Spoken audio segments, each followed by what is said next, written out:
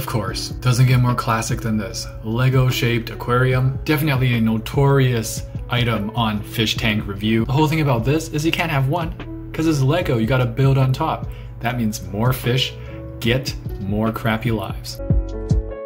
We've seen a few of these lookalikes on Fish Tank Review as well, and for real, why can't they just put a nicely scaped planted bowl and maybe a couple of shrimp if it was big enough? But a betta fish? I mean, it doesn't even look good. Why? Of course, this is even more classic than the first two that we just reviewed. Not only is this tank not even close to big enough to house one betta fish, they have the audacity to market it as a separate betta fish container so they can put two. This is a cricket holder. Who in their right mind would instead put some fish in there and keep it permanently? Need I say anything about this one?